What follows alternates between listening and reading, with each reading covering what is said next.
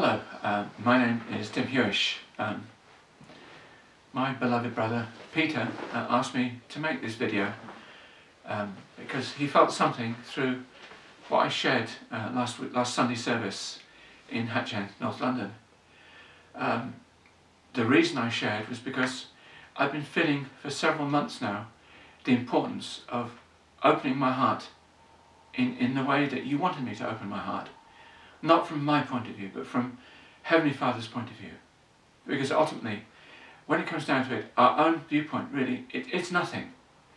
And I felt that really strongly, that whatever point of view I have, if it's my point of view, then from Heavenly Father's point of view, from True Father's point of view, it's kind of doesn't help very much.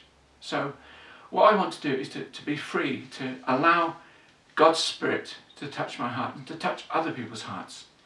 And that's why I shared what I shared last Sunday.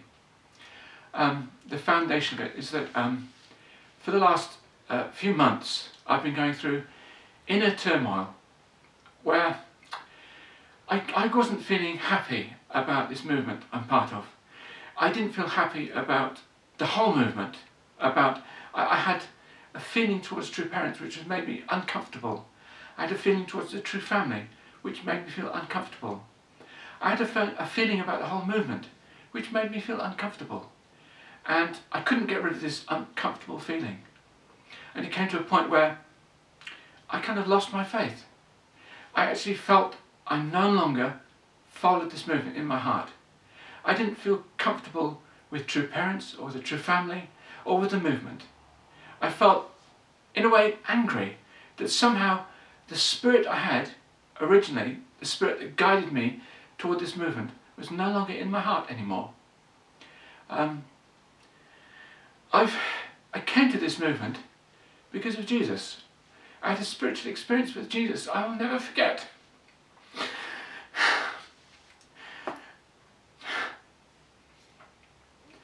I love Jesus, and it is because of my love for Jesus that I could meet true parents. It's because of my love for Jesus that I was guided to this movement. But it came to this point, I think, a few months ago, where I had to make my own decision. It was no longer the Spirit world pushing me. The Spirit world had to leave me alone and say, what do I really believe? It came to the point where I didn't believe in true parents anymore. I didn't believe in the true family, because what I could see in the true family made me feel the words of Jesus said, you will know them by their fruits. And what I could see, the fruits of true parents, was like chaos. I could really see that everything was chaos.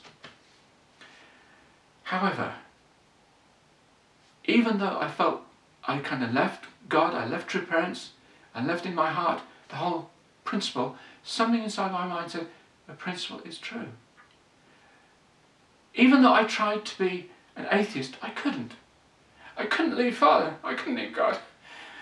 Because in my heart of hearts, I know God is real. I know God is leading me.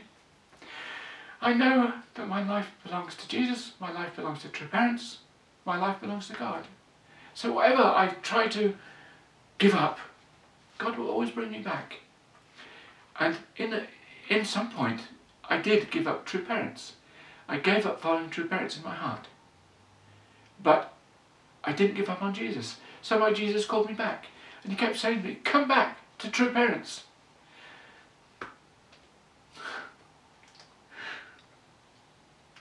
Jesus begged me in his heart.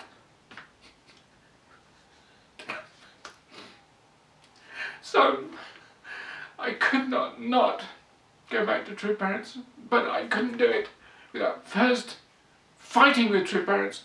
I had to shout at true parents in prayer. This lasted over several nights. I was fighting with the spirit world. I was asking God, what do you want me to do? And I actually challenged true parents. Are you really the Messiah? And this happened over several nights. And it came to the point where I had this thought came to my heart. I think it was through Jesus. This thought came to me. You have to repent. I have to repent to true Father. Because in my prayer over several nights, I had just shouted bad things to Father. All these bad things I'd thrown at Father, which was unjustified. Because I don't know what Father's been through. I don't know the course that Father's had to endure. Just from my own physical mind, my own petty physical mind, it looks like I can just tear the whole church up and disagree with it. But when I think about it in prayer, I realised I had to repent. So, facing True Father's picture, over a period of 2 nights, I repented in tears. I said to Father, I'm sorry. I'm sorry I rejected you. I'm sorry I rejected the true family. I'm sorry I rejected everything I believed in. I cannot be an atheist. I cannot be not a member, because I belong to you. And I said that to Father, please guide me. I'm sorry. So after 2 nights of repentance and prayerful, tearful repentance, there came a point where I felt Father actually forgave me. It was like I got this peaceful feeling. I didn't deserve it. I didn't deserve to be forgiven by Father because of all the rubbish I'd done to him in prayer. But then I said to Father, okay, what shall I do? And over the next few nights, spiritually, I saw Father in ways I couldn't believe. I saw Father lying prostrate. Father was lying as if he'd been killed or knocked over in spirit.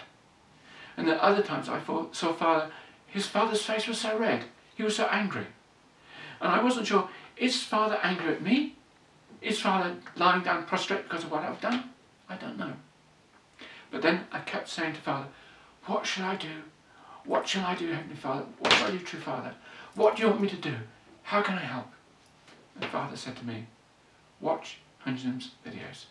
Father didn't say it in an aggressive way. It was quietly, gently. Watch Hungenham's videos. So I said to Father, I can't do that. Because I know that Hungenham is a persona non grata. He's been kicked out of the palace together with Hungenham. Mother kicked him out. So how can I do that? And Father said to me again, quietly, watch Hungenham's videos. I felt quite uncomfortable about that because I felt there's something wrong about that. If I watch Hungenham's videos, I will be doing something wrong. But I swallowed this feeling because Father told me. I felt I needed a lot of courage, but eventually I did. I looked for Two Rivers VIP and it didn't exist anymore. So then I did a search on Google for Hungenham and it came to a very strange website. I thought, this is really strange, peculiar. It was Philadelphia Sanctuary Church.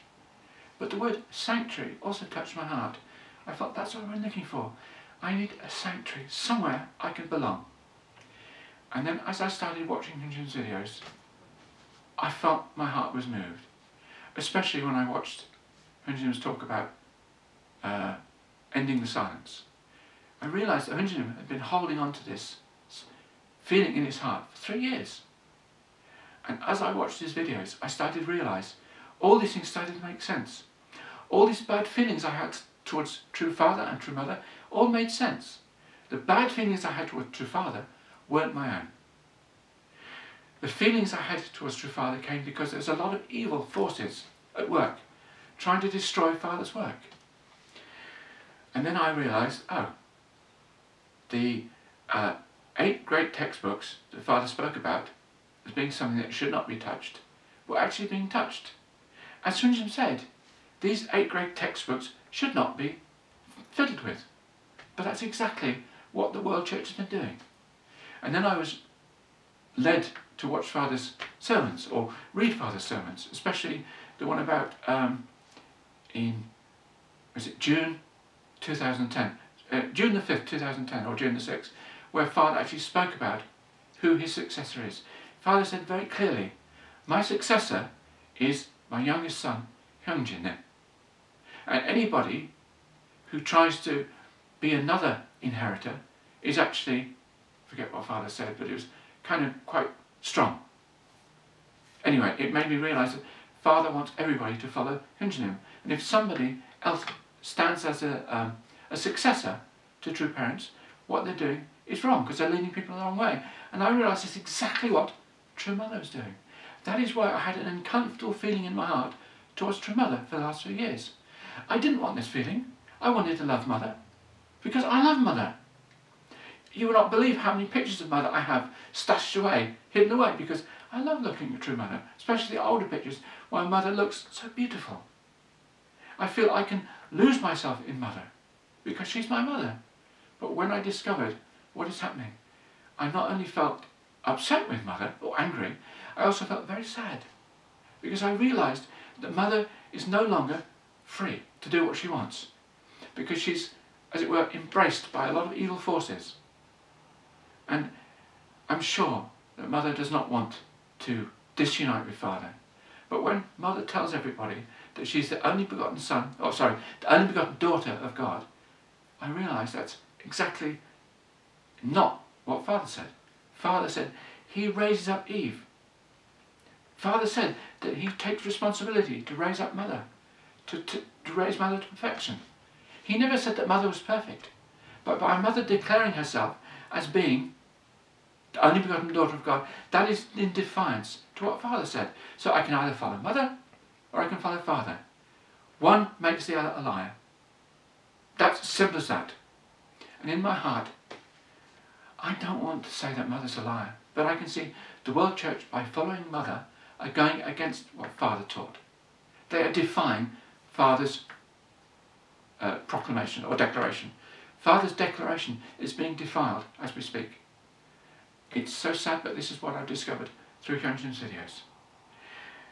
I desperately hope and pray that brothers and sisters throughout the world will understand that Hyunjin does not want to form schism. Hyunjin loves his mother so deeply. Hyunjin loves true parents so deeply. And we should all love true parents. We should love father and mother. We should see in our minds father and mother coming together.